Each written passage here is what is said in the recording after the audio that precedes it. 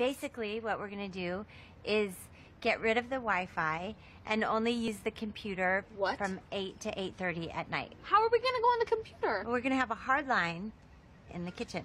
Yeah, we'll supervise that. You can't do this. You can't take away the Wi-Fi. No Wi-Fi. Ha ha ha. You don't spend enough time with the family when you're constantly on your iPhone and your computer, and you're only here for 5 more years. So you won't see me after 5 years? No, but you won't be living with us.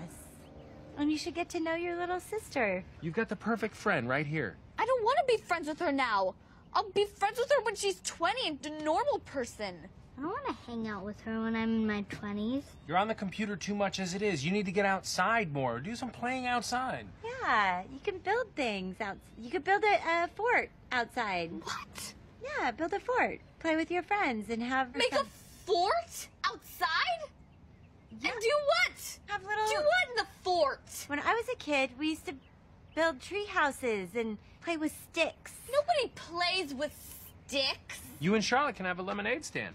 Play kick the can. Look for dead bodies. That's fun. That's fun to do. Get a tire and then just take a stick and run down a street with it. Nobody does that crap. It's 2012. You don't need technology.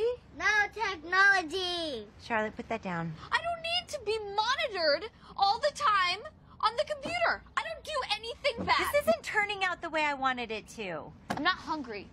No computer. Listen to your mom. I need to use it for my homework. She's outplaying us. I know.